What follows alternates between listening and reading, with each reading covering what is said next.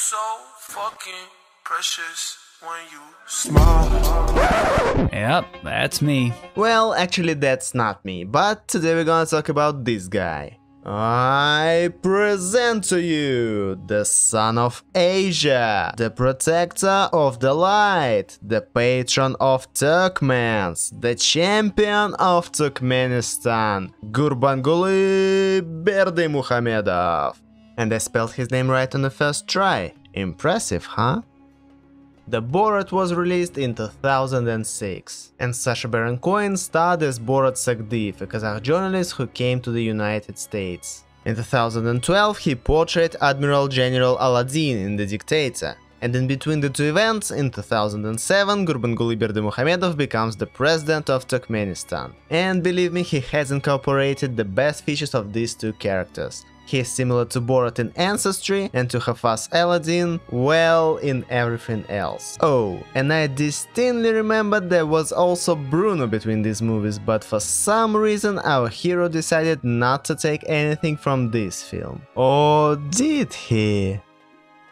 But let's start with the boring historical part. How did this simple dentist from a tiny village become the dictator of one small but very proud Central Asian country? As you know, Turkmenistan was formed in 1990 after the collapse of the Soviet Union. The small country had lots of oil and gas, so life in it was not bad for a small segment of their population. And on the top of the food chain was him, the great Turkmenbashi, the first president of Turkmenistan, Saparmurat Niyazov. The first time he became president during uncontested elections, gaining 98% of the vote. The second election in 1992 was much more democratic, he had rivals. But Turkmenbashi still won, 99.5% of the voters voted for him.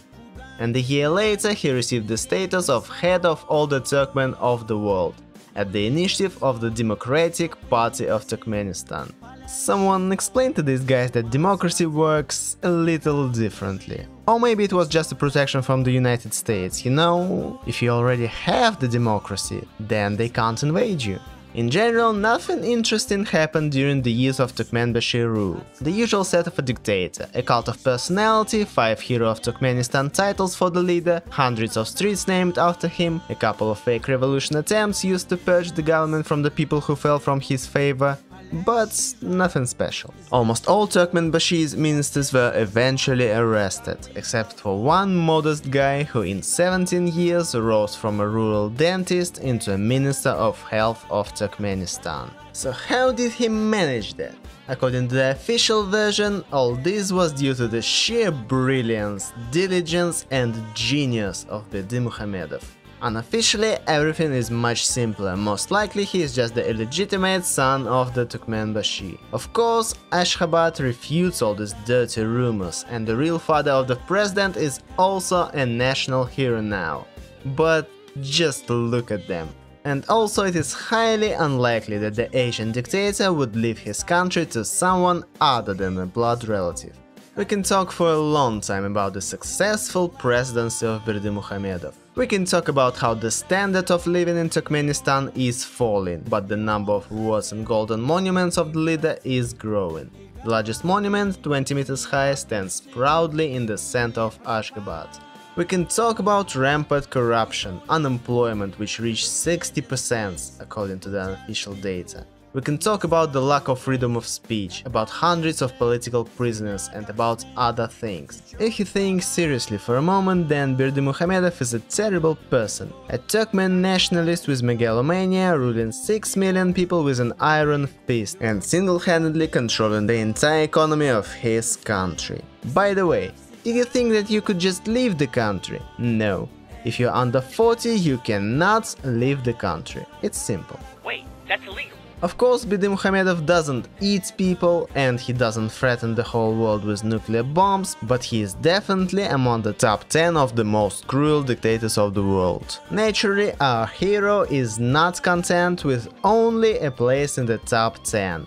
Therefore, there is one rating where he is definitely the best, and it is a rating of the most eccentric dictators of the world. He has no competitors here. By the way, his predecessor was kinda off his rocker too. Turkmenbashi came up with his own calendar. The month of January was named after Turkmenbashi himself, and September after the name of the book he wrote, Ruhnama. He abolished the Academy of Sciences, banned operas, circuses and ballets, closed all research institutes, refused to acknowledge all diplomas of all foreign universities, and forbade people from walking the streets with golden teeth, which are a symbol of wealth and achievement in the East. And the most scandalous innovation of the first president was the abolition of pensions for all elderly people who had children. The head of the state considered that in Soviet times pensions were accrued too generously, and the state did not need to overpay. Those who did not have children were asked to give their houses to the state and to move to nursing homes, or to prove their 38 years of uninterrupted work experience. Fortunately, the current president of Turkmenistan did not think about such radical reforms. The strangest of his whims is that he ordered for all officials over 40 to go grey-haired, and those who cannot do this were forcibly died or fired. The guy has complexes about his age, but this is harmless compared to the laws of Turkmenbashi. Moreover, he reversed most of his father's idiotic decisions, and he does not have the time to come up with some stupid laws. Judge for yourself. He is a racer, a singer, a bowler, an athlete, a rambo, a rider, an artist, a golfer and a defender of the Turkmen nation. And this is only a small part of the leader's hobbies. However, in his free time he honors the traditions and takes care of the prosperity of Turkmenistan. For this he has been awarded with many medals and orders. Here's a list of them. The orders for great love for independent Turkmenistan and love for the homeland are especially interesting, and these are two different awards. By the way, some other nations also rewarded him, and for some reason even UNESCO did. The maestro also has more than 2,000 honorary titles. Well, what does Berdymuhamedov enjoy more than getting orders and titles? He loves writing books. He is an author of more than 30 books, and each of them immediately became compulsory for study in Turkmenistan. Here you can see the presentation of one of the books in the country's government. And no, it's not some kind of a holy scripture, it's just a book about tea. Special herbal tea of Berdymukhamedov. And yes, the book must be kissed. Berdymukhamedov is also a sublime warrior capable of defeating any army alone. For example, here's the president of Ukraine visiting his troops. And here's the president of Russia doing this. And this is the president of United States. Losers, that's not how you train an army.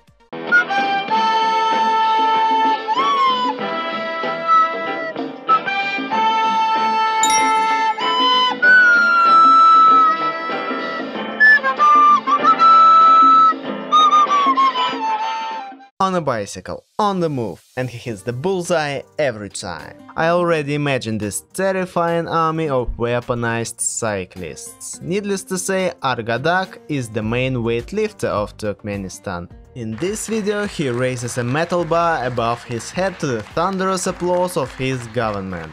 The bar, of course, is golden. Why is he doing this? Apparently this is how he dominates and shows his power. Sorry, what? What do I hear? Do you say dumb joke and the militarists? No. Gurbanguly has a delicate soul, and in his free time he writes music. Here he shows the cadets how to sing with a guitar, a song of his own composition, by the way. Here he is rapping with his grandson. And here he sings a song about Karakum to the delight of all women and men too of Turkmenistan.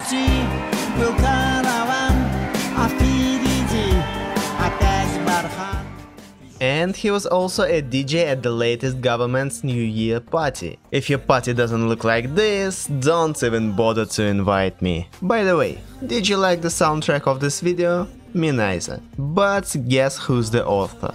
What force has our hero not yet conquered? Maybe the speed? He's the king of speed.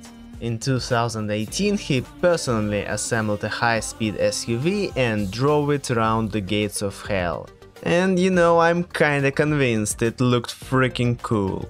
The gorgeous leader loves to organize various competitions with huge prizes. In the same 2018 he won the rally race against the professional athlete Gurbanguly Berdimuhamedov without any preparation. He just by chance suddenly arrived to the start of the race, The judges allowed him to enter it, and he easily won the race. Moreover, he even improved his time, which he showed in 2015 in competition with the same sportsman. Such a profession, losing to the president. But the main passion of Berdymukhamedov is of course horses. In particular, the aforementioned rap with his grandson was dedicated to his beloved horse. There are such lyrics as "You portend good luck to us, you are the anticipation, Ravach."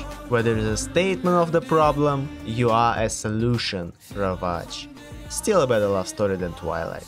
Once the president had arranged a large-scale racing event with a price of $18 million, where under the sights of hundreds of TV cameras he fell off his horse. Of course, he still won the race and humbly received his deserved prize, but I'm afraid that we certainly won't see that horse anymore.